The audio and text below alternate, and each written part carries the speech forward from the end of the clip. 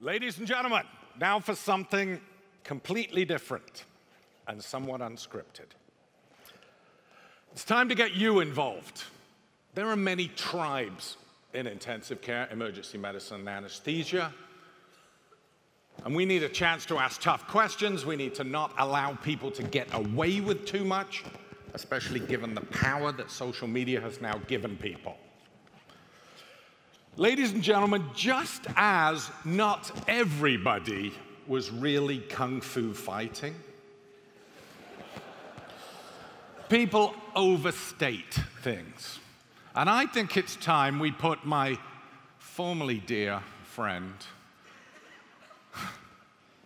on the executioner's block. And you know what, ladies and gentlemen? You are a court of his peers. So you get to vote at the end, and there is a flat, flavorless cup of beer, which is an American he'll thoroughly enjoy.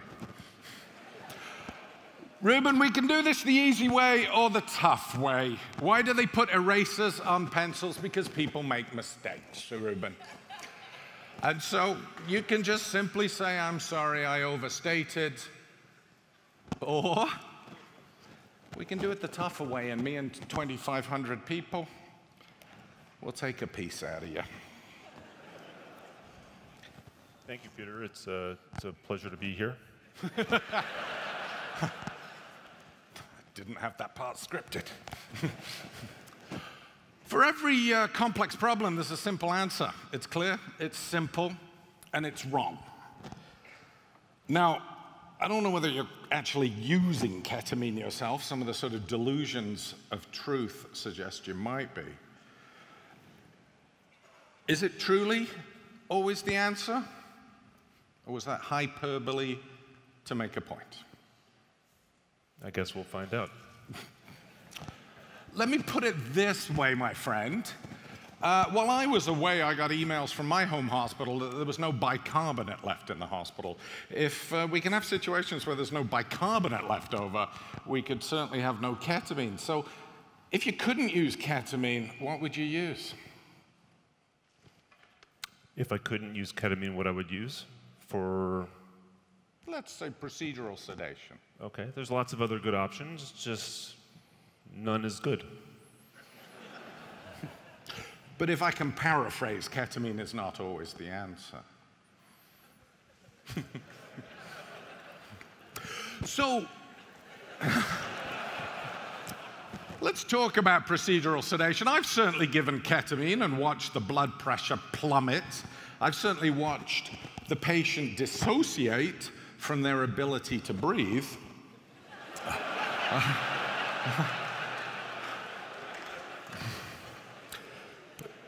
That might say more about you than the patient. I'm not on trial today, sir. So let's talk procedural sedation. You've got your ketamine. What should people know? Because there is a danger with the power of social media that if we say ketamine's always the answer, there will be people that say, Reuben, mighty Strayer, said ketamine's always the answer. So what is needed to be known?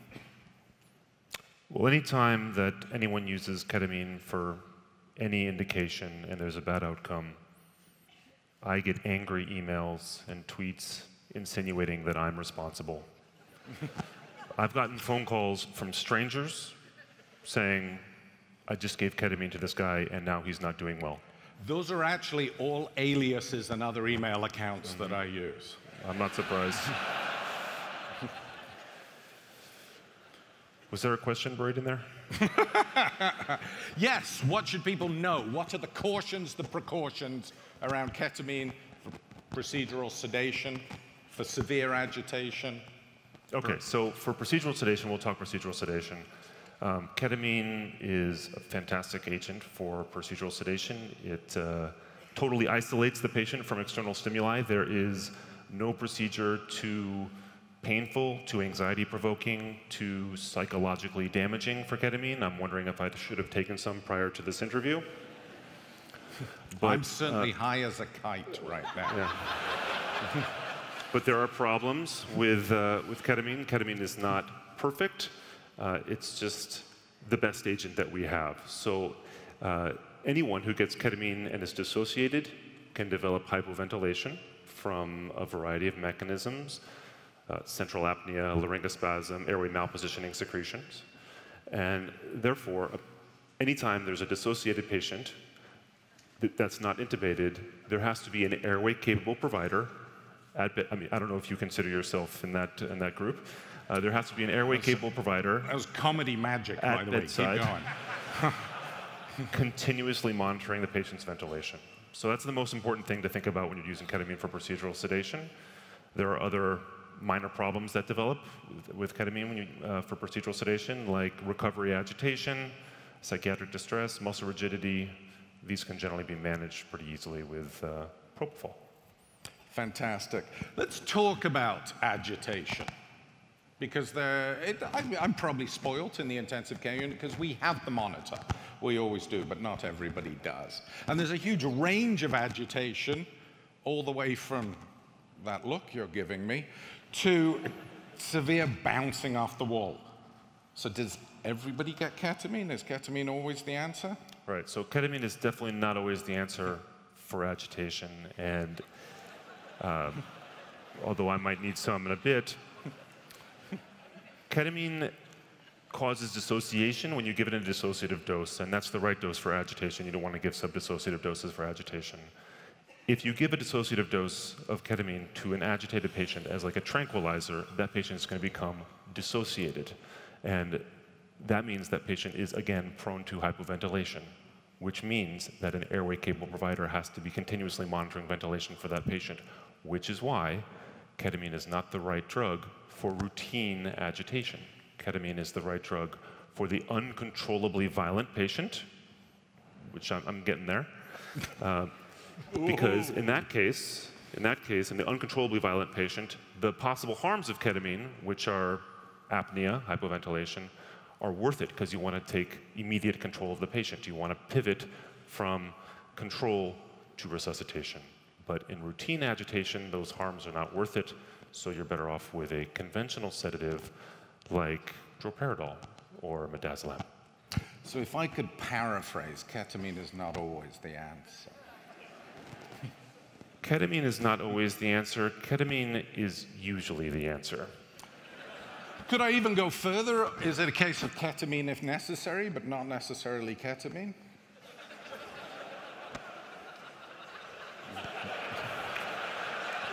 It just came to me. It sounded dead smart. So, analgesia. Ketamine's been suggested in analgesia, and you and I both work in jurisdictions where there are awful, near-epidemic deaths from fentanyl overdoses and drugs like it. And so people have suggested, let's get away from this, but I worry that then ketamine, special K, will just flood our streets, or that the same mentality as the NRA uses will apply to this new agent. In other words, Bayer invented heroin to get people off morphine. Is this ketamine push for analgesia not more of the same? Well, I would welcome a replacement of all the opioid abuse with ketamine abuse, because then what you would see instead of 15-year-olds found dead in their bedroom is you'd see 15-year-olds running around playing with twirling lights. Okay, so that sounds like a better gig.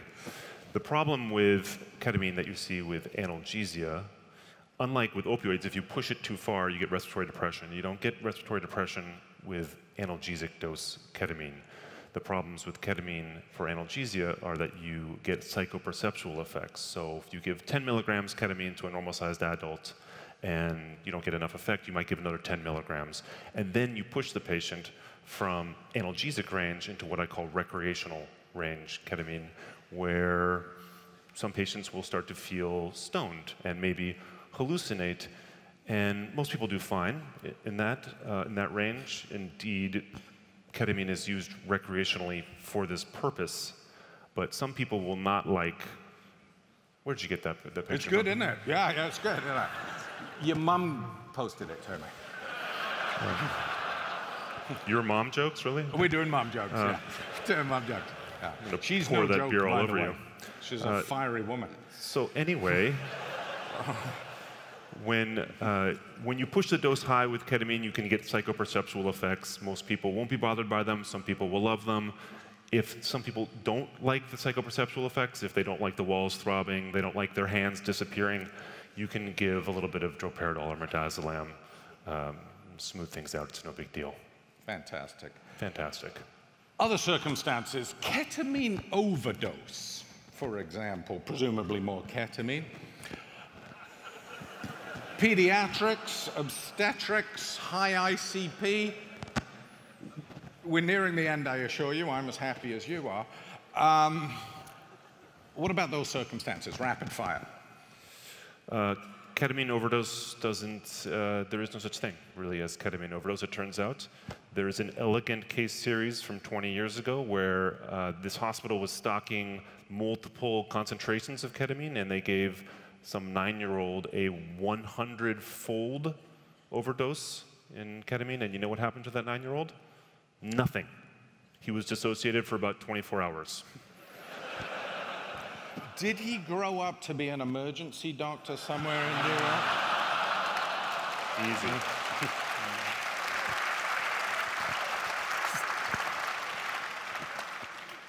No, he moved to Canada. Come on, I gave you that. What about the combos? What about the combos?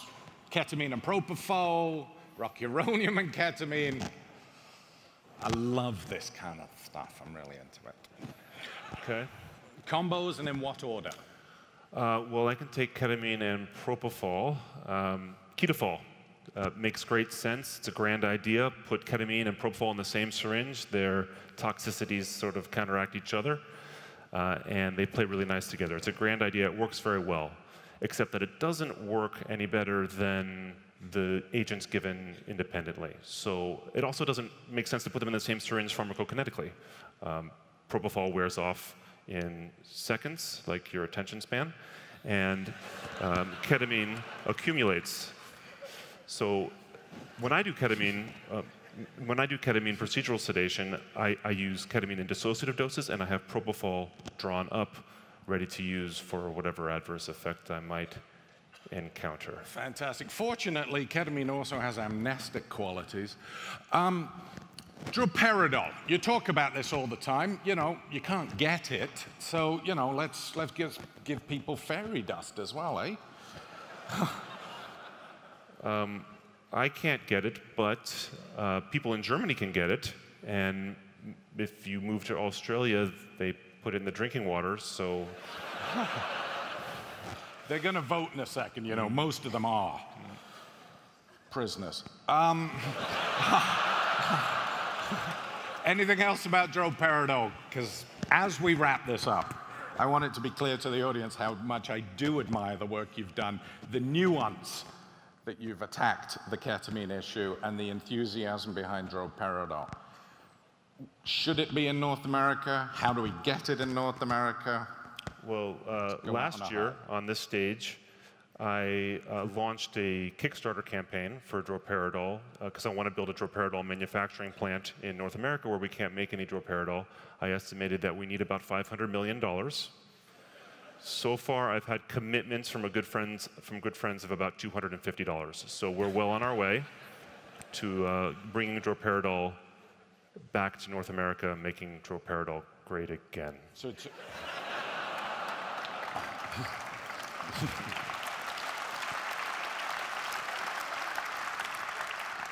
presumably, droperidol will soon be the only answer. Over to you. Yes. Well, the audience are clearly fans of ketamine, so I have to say they were biased from the get-go.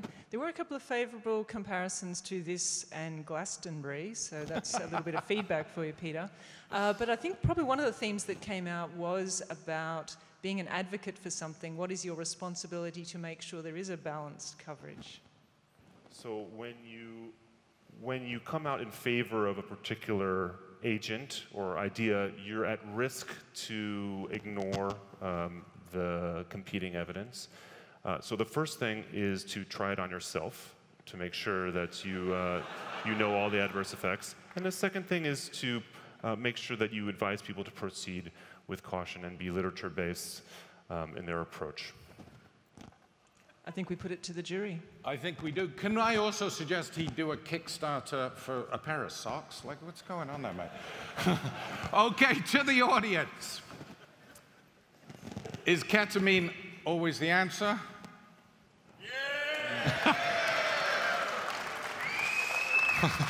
Yeah! You're all deluded. Is ketamine not always the answer?